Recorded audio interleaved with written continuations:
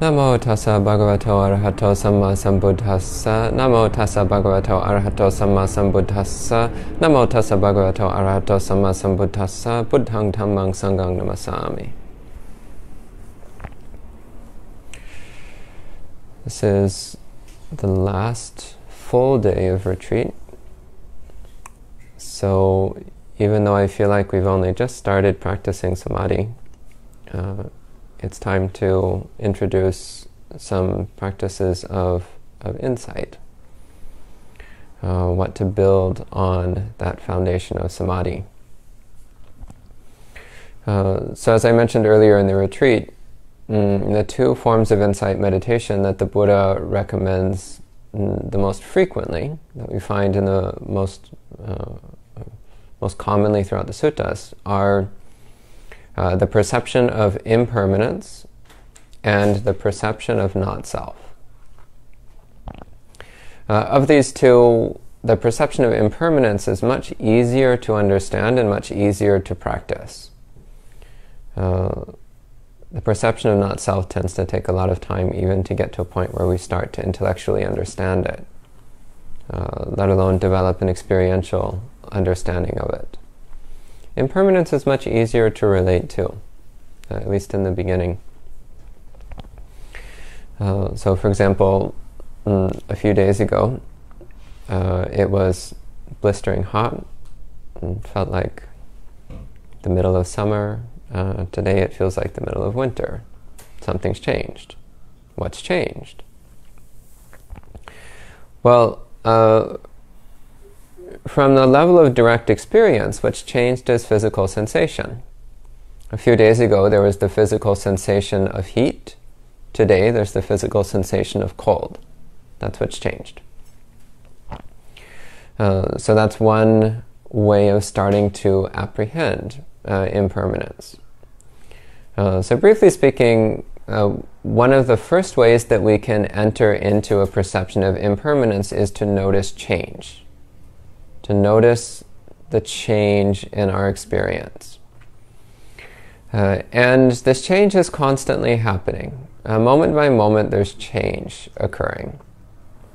Sensations are always changing, body and mind always changing.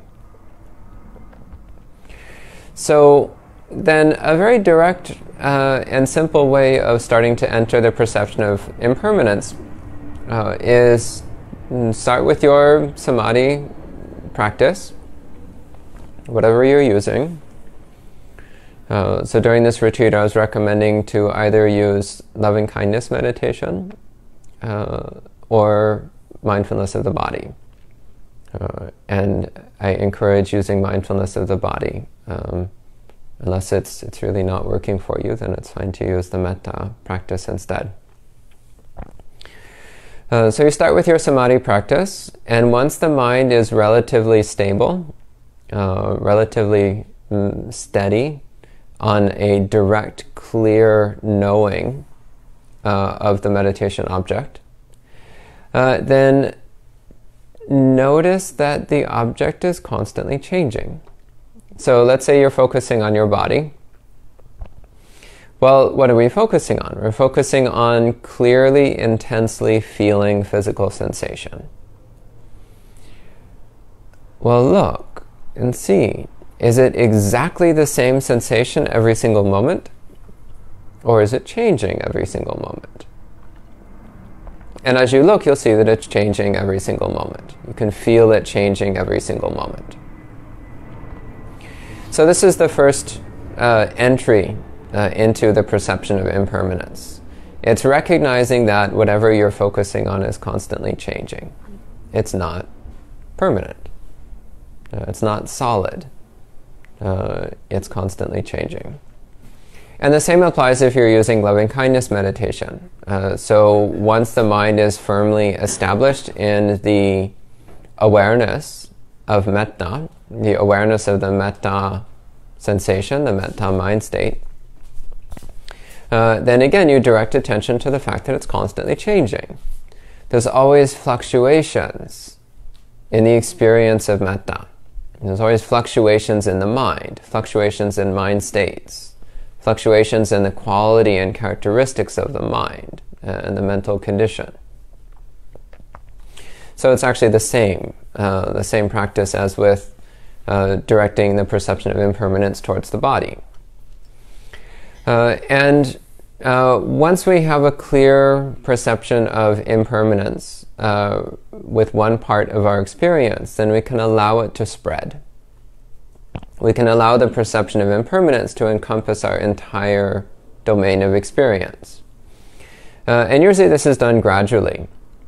So for example, if you're focusing on your hands, so focusing on the sensation of the hands in the lap, then starting with that clear awareness of the sensations in that area, feeling the constant change of the sensations in the area of the hands, then you might allow your attention to expand to the whole body, to feel that the whole body is constantly changing, not solid, not permanent, not substantial. And then from that you can expand that to all of your physical senses. So seeing, hearing, smelling, tasting, touching, it's all constantly changing. There's nothing solid or persistent anywhere in there. And from there you can bring it to the domain of the mind, recognizing that the mind also is impermanent, constantly changing, not solid, not substantial.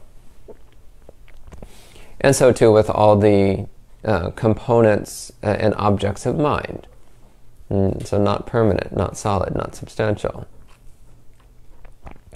So working on letting go of the illusion of stable, solid, persistent, ongoing objects. Because when we look closely at our experience, when we stop expecting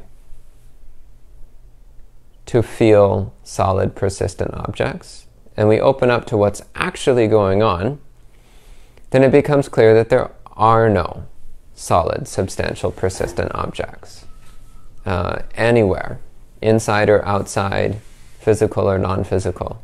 Absolutely nothing remains exactly the same moment to moment. And we can also start to recognize the mirage-like quality of experience, the ghostly, half-real, not quite there but still somehow there quality of every single aspect of body and mind, of every single aspect of experience. And that it's here, there's clearly something going on, but there's nothing that we can hold on to. There's nothing that we can cling to. There's nothing which persists. So the moment we turn to look at anything, it's already gone. The moment we try to hold on to any sensation, any mind state, any experience, it's already gone. So the experiences that we have, the Buddha uses a number of interesting similes. When he says it's like a flash of lightning.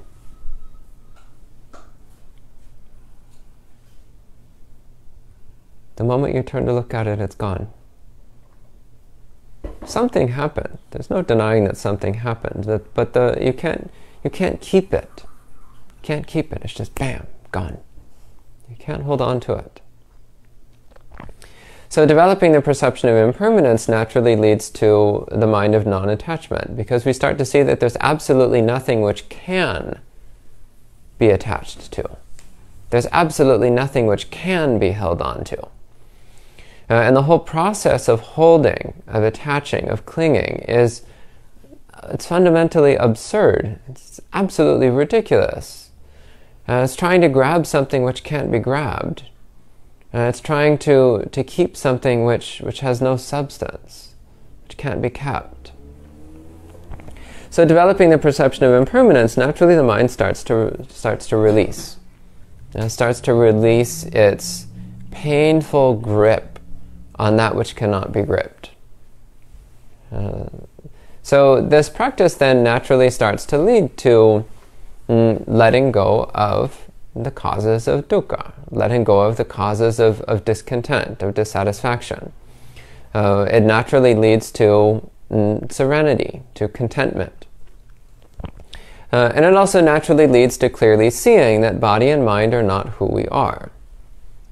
Because if body is who we are, if the body is what we are,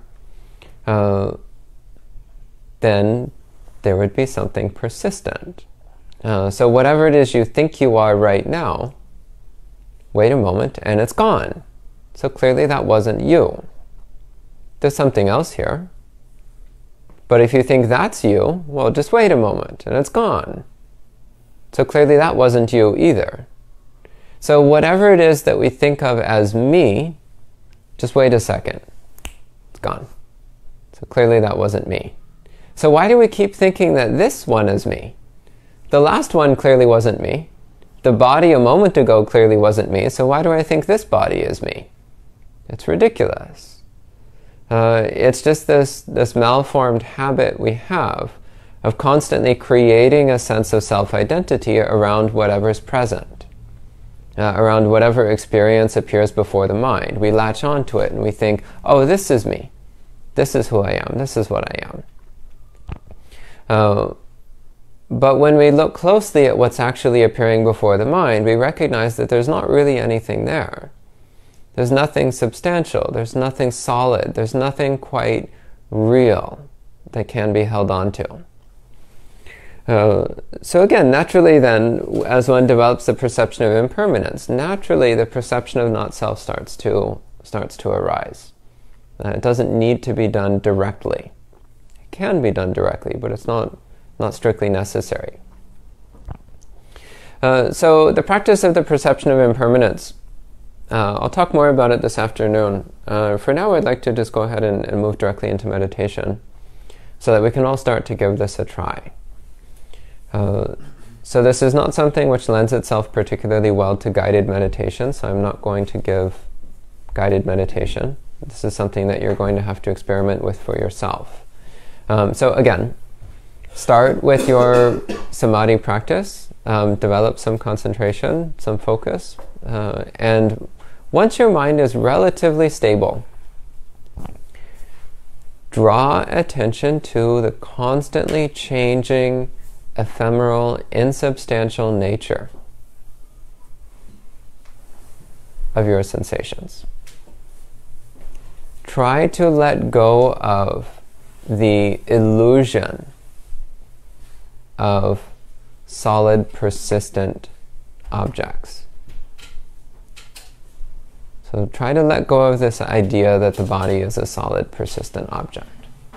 Try to let go of the idea that the mind has tangible patterns. Try to let go of the idea that there's a persistent, ongoing thread of consciousness. Try to let go of the idea that the body is the same thing that it was a moment ago.